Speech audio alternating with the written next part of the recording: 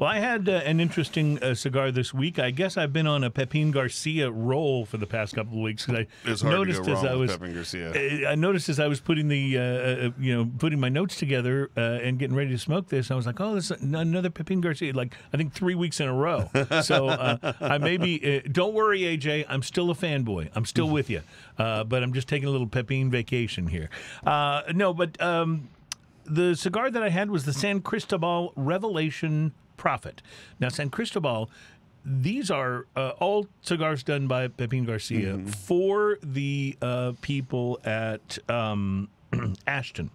So it is a collaboration between Ashton and My Father Cigars. Okay. And the brand has been around for a while, but they've added, a couple of different sort of branches to the tree, as it were, different blends and different flavors. They all have a really gorgeous band, one of the prettiest cigar bands out there. It is beautiful. And if I'm not mistaken, when San Cristobal came out, it was just one cigar, wasn't it? I believe that's right. One cigar for a long time.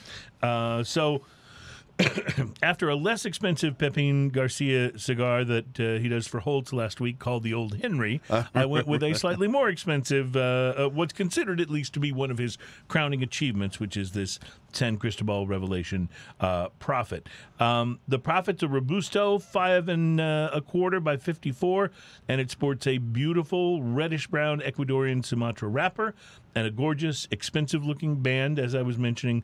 There were no pictures of bulldogs on this one, although there was a parrot or some kind of a macaw, but it was still very colorful. It kind of reminded me of the Isle of Fiji rum bottle. But I digress. It's a beautiful band.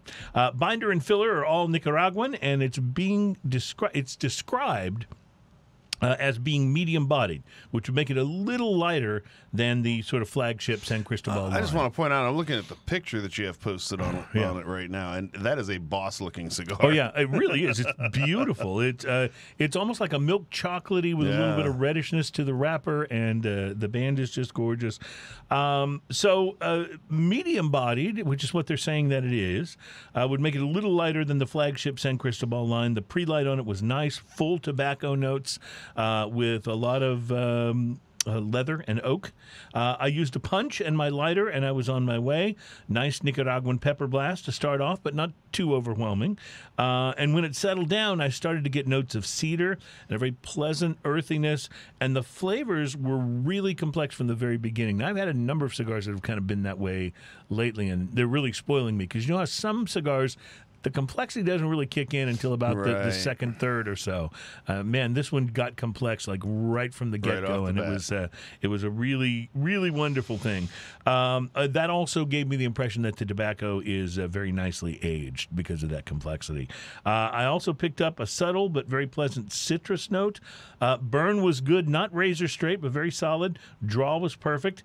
As I got into the second, third, that citrus really picked up a bit, and it kind of worked like a dancing partner with the pepper, I guess. Citrus and pepper are very different things, but the way these came together, it really did work, and it was very pleasant. I mean, lemon pepper chicken works. Yes, it does. Yes. Cigars seemed to get more and more complex as it smoked. By the final third, a nice creamy sort of a chocolate flavor had entered the mix, and all of the cigar's notes were playing very well together. The pepper was mostly on the retrohale, which was interesting because I had expected it to ramp back up by the time I was close to being done, but it was more subtle and was on the retrohale. Construction was great overall. I only touched up the burn line once.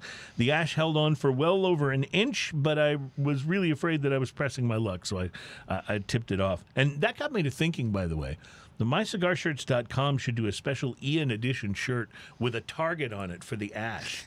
And you should see when your ash falls, how close, like you get points based on where the ash hits your shirt. Right. Don't you think that'd be a good idea? Could we just have one that has some like ash stains all over it already, and then each one has like this was from this cigar, and this was from this cigar. Right.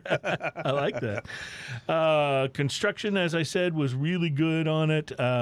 Overall, I thought the San Cristobal Revelation Prophet was quite good. I pegged it at a little more of a medium to full. They were saying, when I looked it up on the website, they were saying it was more medium-bodied, but I definitely Definitely thought it was a little north of that. It was about an $8 cigar. I got it in a sampler, so I probably got it for a little less than that. So let's go with thumbs up. Recommended a solid 5 P to Q. $8 is a little high for a Robusto, but I didn't feel like I was overpaying. It felt like it stepped in and was a solid 7. So I recommend it. And it just to enjoy the subtlety of the way that the flavors mixed and combined from the very beginning, and you got that sense that it was really very well aged tobacco. I just made for a very pleasant smoke. That makes me want one of those. I would do that again. I really would. And if it had been $6, I'd have been like jumping up and down. You know what I mean? But at $8, it performed about how it needed to. Nice. Was my take. So